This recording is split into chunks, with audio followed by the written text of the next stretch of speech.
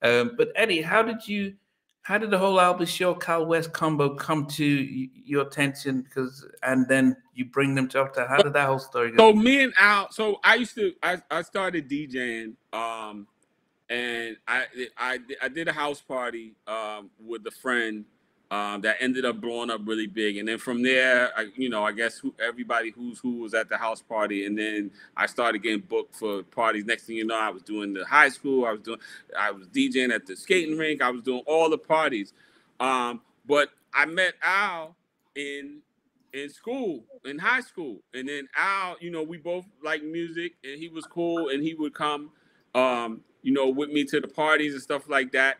And then he actually started, I had moved to the basement and put my DJ equipment in the basement, and kind of that thing where you move, you think you're a teenager now, you got your own apartment, kind of.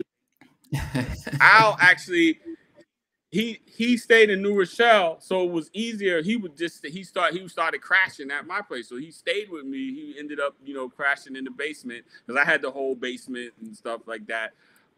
So we were like every day, like hanging out. He would come with me to the parties, stuff like that.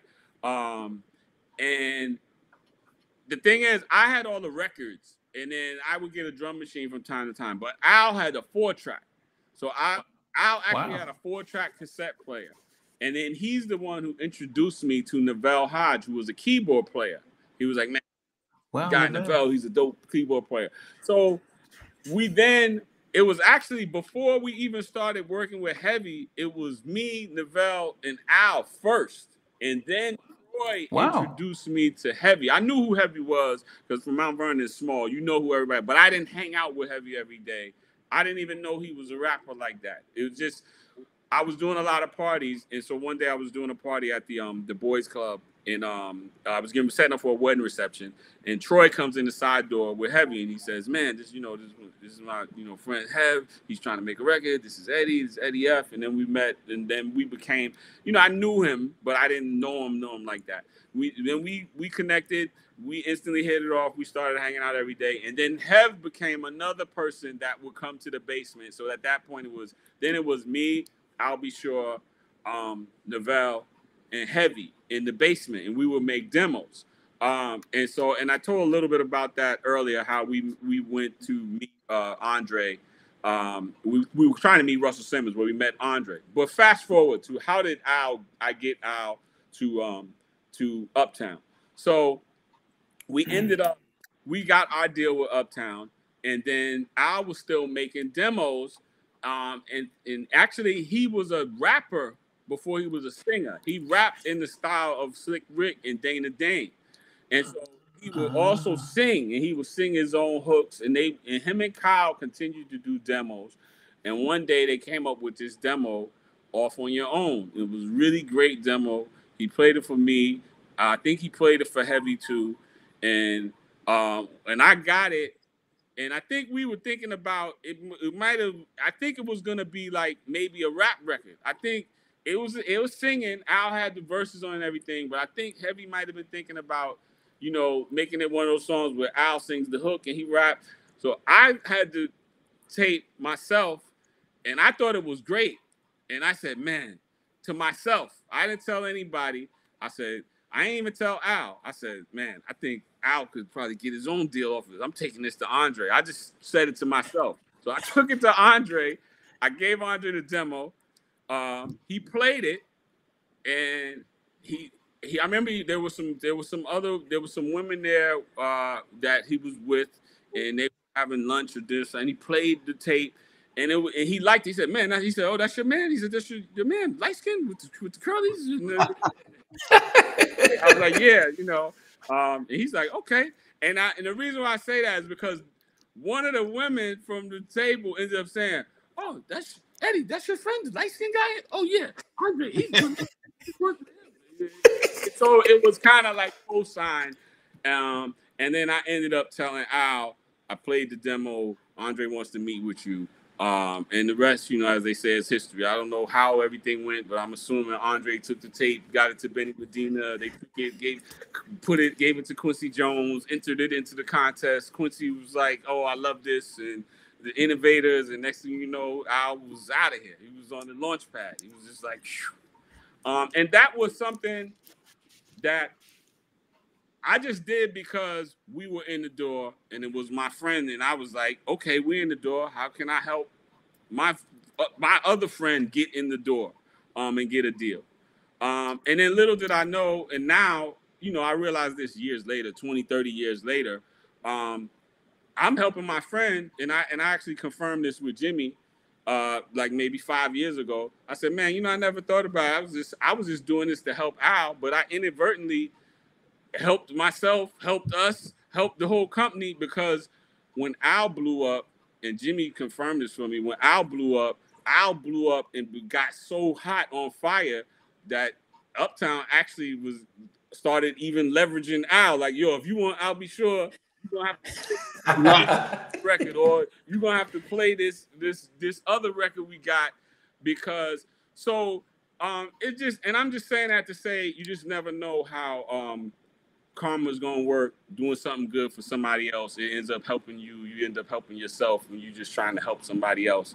And that was just the energy. And I'm just happy to say that I have a whole group of friends that I went through high school with, that I graduated with or graduated behind me, that I could say I helped as many people as I could just get in the game, get in the business, whether they were producers, writers, artists, you know, because that's what it was about. That's actually how Untouchables got formed. It didn't get formed. I didn't sit down one day and say, I want to have a company, I want to have a record company. It actually was a fluke. It was I was trying to get Pete Rock and CL Smooth, Pete Rock and Novell signed with Uptown as producers. And I was calling Uptown every day, and they were calling me. What they say. And then I think a month or two after they were waiting to get signed as producers, one day Novell and Pete called me on a conference call and say, man, why don't you just manage it? And I had never thought about being a manager or anything. There was no Untouchables. But I was a person who organized and helped people and had suggestions of how to get things done. So they asked me to do it, and then I said, okay, well, let's come up with a name, and then, you know, all right, let's figure out a structure and whatever. And then I asked one of our lawyers, hey, could you put together a management agreement? You know, I had no intentions of starting a company. That's how Untouchables got started. It got started because my friends asked me to manage them. And I said, let me put together a company to do it. And then one thing led to the next. They were the first two. And then Dave Hall would come around, and he asked me to help him.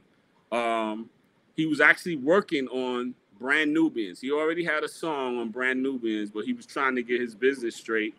And I was like, okay, I'll help you. I had knew Dave because Dave was one of the guys that hung out with us when we had the DJ crew. He would come around with my man Gary Peterkin.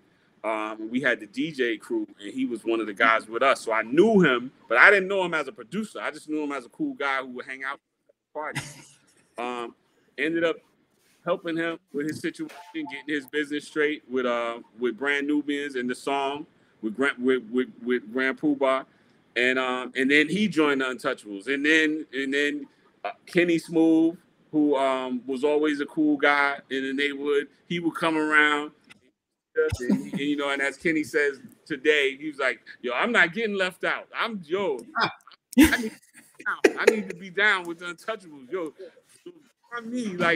And I ended up signing him, and that's how Untouchables got put together. It was like friends saying, yo, manage me, put me down, and then that's how the whole thing happened. And then we became kind of like an engine for Uptown. We would just, it's like, what's the assignment? Like, what needs to get done? Who needs records? Who needs to get help? Who needs to get fixed? What needs to get remixed?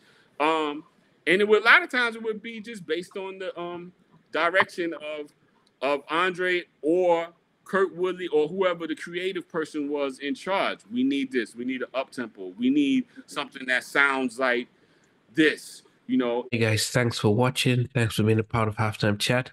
Please remember to subscribe, share, and comment. But most importantly, why don't you become a member of Halftime Chat? We've got amazing videos, amazing perks, and being able to support the channel. But anyway, thanks for watching. Take care. I never participated in that category. Somewhere in between us for even loving us, on which I didn't miss you with. What was it like growing up? She's still making an impact on 4 houses down. I have a couple of pieces. Trying to get this one and that one. That works for you, but just for me, No. Okay. They don't understand what Jonas Boyz and men and all spirits. Play it. these guys, they all work together. I mean, I love all different genres.